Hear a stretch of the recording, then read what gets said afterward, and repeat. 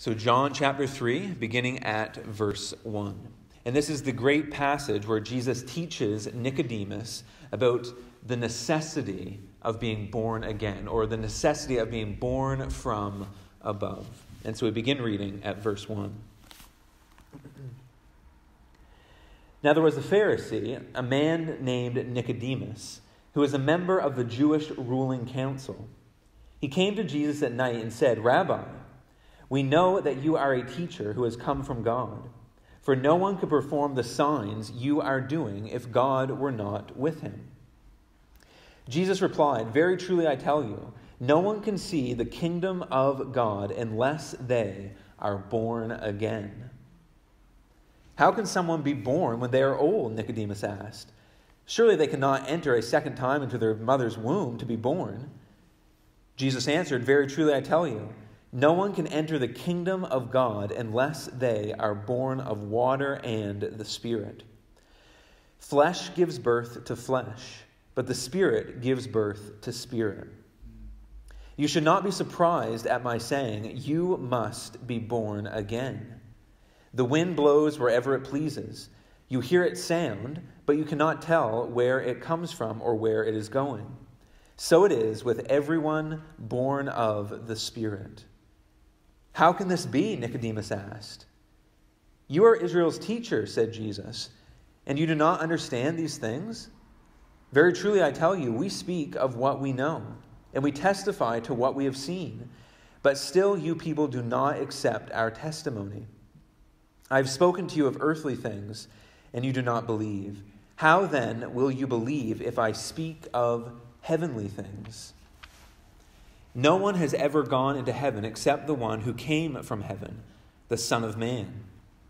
Just as Moses lifted up the snake in the wilderness, so the Son of Man must be lifted up, then that everyone who believes may have eternal life in him.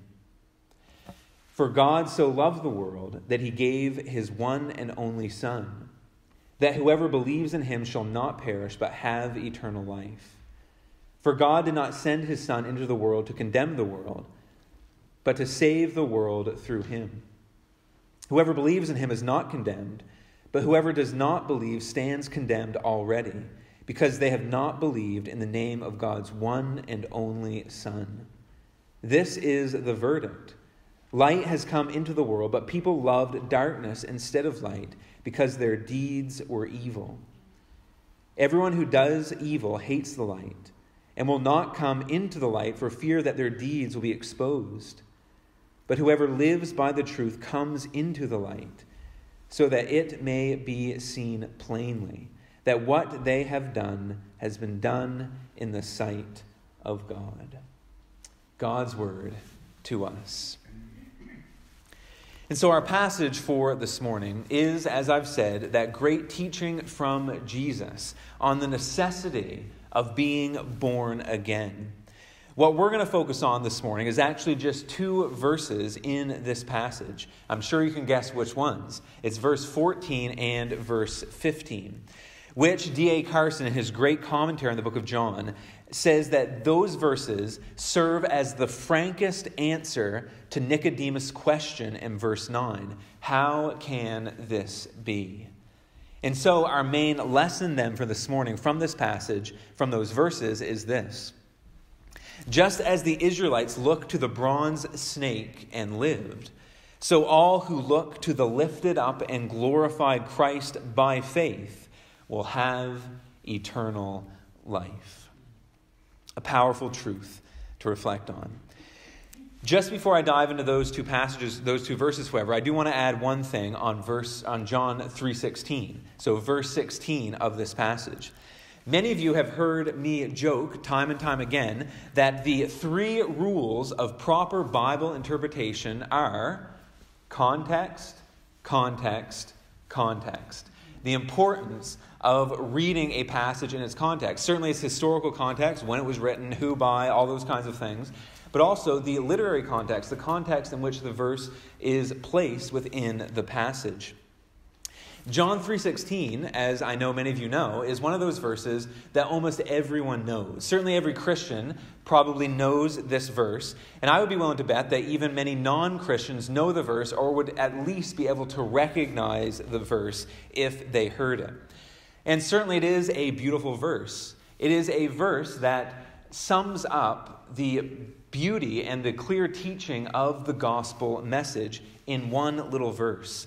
That out of great love, God sent his only begotten Son, Jesus, and that whoever believes, responds to this good news, believes in Jesus, has eternal life, will not perish, but have eternal life.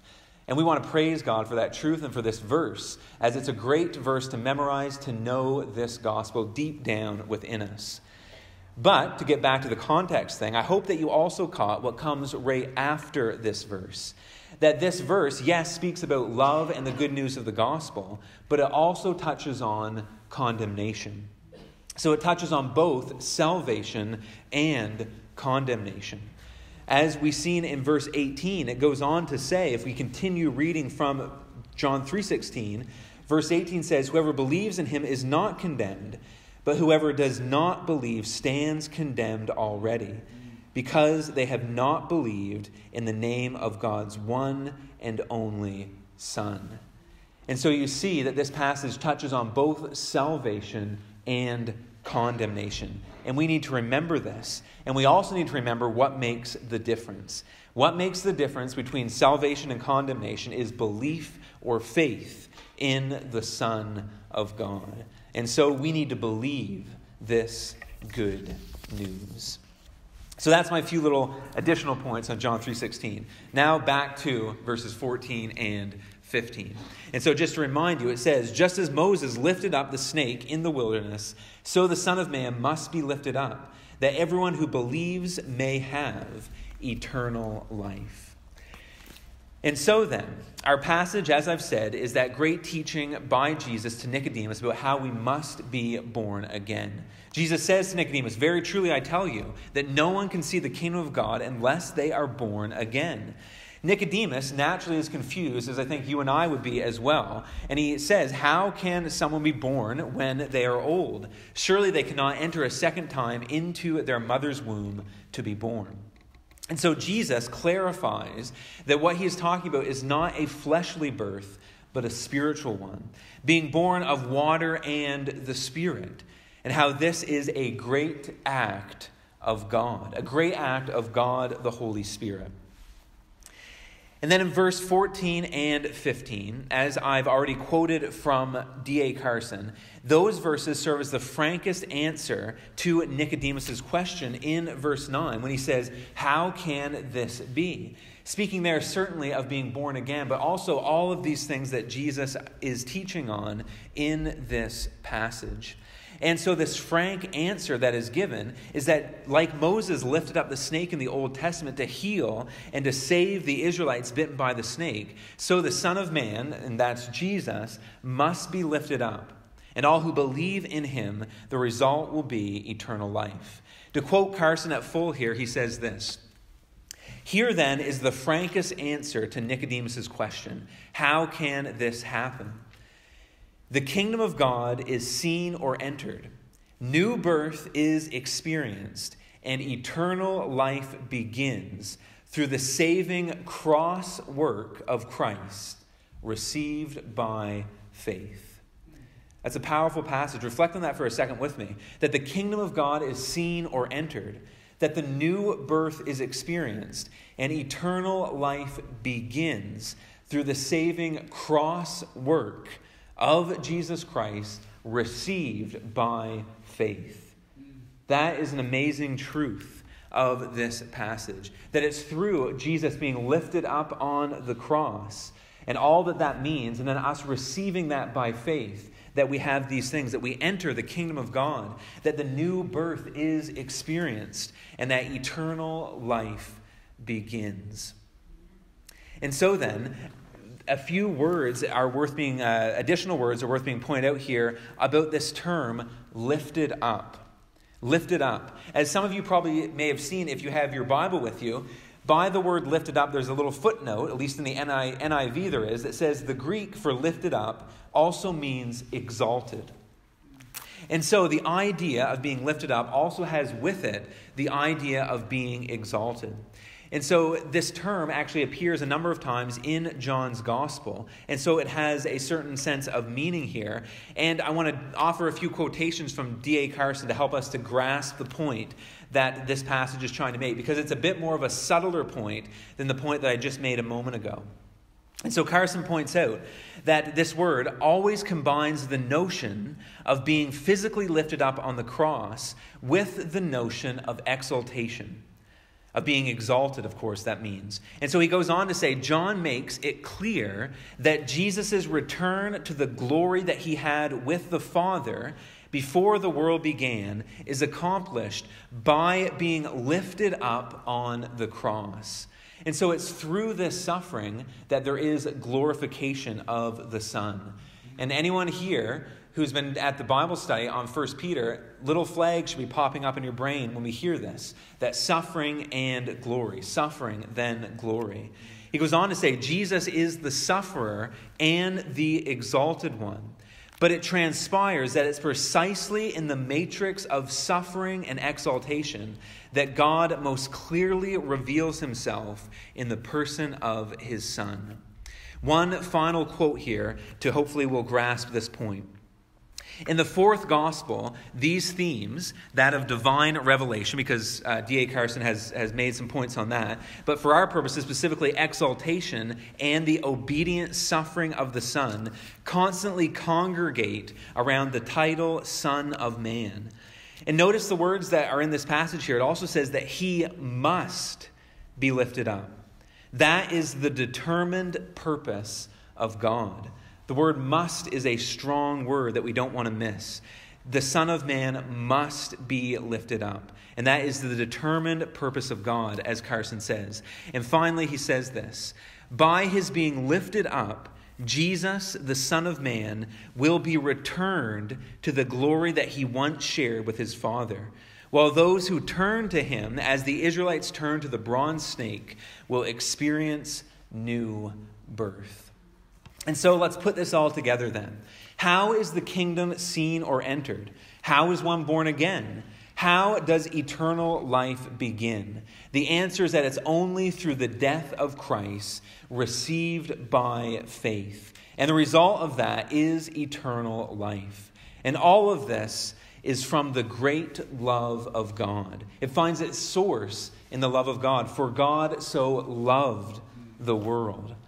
And Jesus returns to the glory that he had with his Father in and through his suffering on the cross. And so there are two lessons I want to draw out to leave you with this morning. The first is this: believe this good news. Look to Christ, the one who was lifted up on the cross. So just as in the Old Testament, those who looked at the bronze snake were healed, so all who look to Christ by faith are born from above. They have salvation, which means they will not perish, but have eternal life. And I hope that you see just how amazing those truths are. And I just wanted to read one passage to help you to grasp what eternal life with Christ means. And so Revelation chapter 21, verses 1 to 4, have these beautiful words that describe what it will be like to spend eternity with our great God and our Savior, Jesus Christ. It says this in Revelation 21, beginning at verse 1. Then I saw a new heaven and a new earth. For the first heaven and the first earth had passed away, and there was no longer any sea. I saw the holy city, the new Jerusalem, coming down out of heaven from God, prepared as a bride beautifully dressed for her husband. And I heard a loud voice from the throne saying, "Look, God's dwelling place is now among people, and he will dwell with them. They will be his people, and God himself will be with them and be their God." And these beautiful words here that I struggle to read without tears. He will wipe every tear from their eye. There will be no more death, no more mourning, crying, or pain, for the old order of things has passed away. That should warm our hearts to reflect on those truths. No more crying, no more tears, no more pain. That is what everyone who is in Christ by faith, everyone who looks to this lifted up Jesus, has in store for them. Beautiful, beautiful truths. That's the first lesson. The second lesson is this, and it touches on the more subtle point that is brought out in this passage by the quotes I did from D.A. Carson.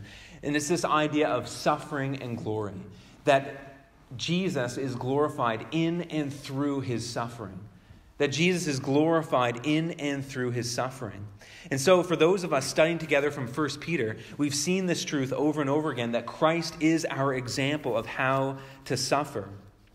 And it is through and in suffering that there is exaltation and glory. And Christ is our great example of this. In 1 Peter, if you have your Bible, you could jump over with me to 1 Peter. In 1 Peter chapter 4, we find these words, where Peter says, "Dear friends, do not be surprised at the fiery ordeal that has come on you to test you, as though something strange were happening to you."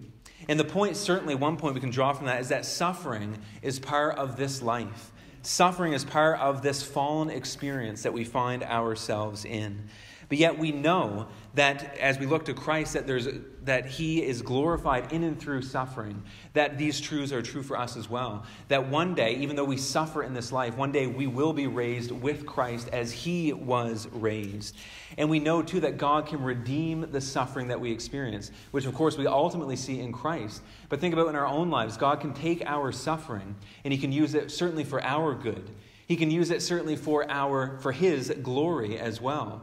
And as many people shared, or some people shared at the Bible study, think of how God has taken you through suffering in your life so that at some time in the future, perhaps, you can then come alongside someone else and help them with what they experience. And so God can take our suffering and he can use it for good. And certainly that is the truth of Romans chapter 8 and verse 28, that all things work together for the good of those who love him and who are called according to his purposes.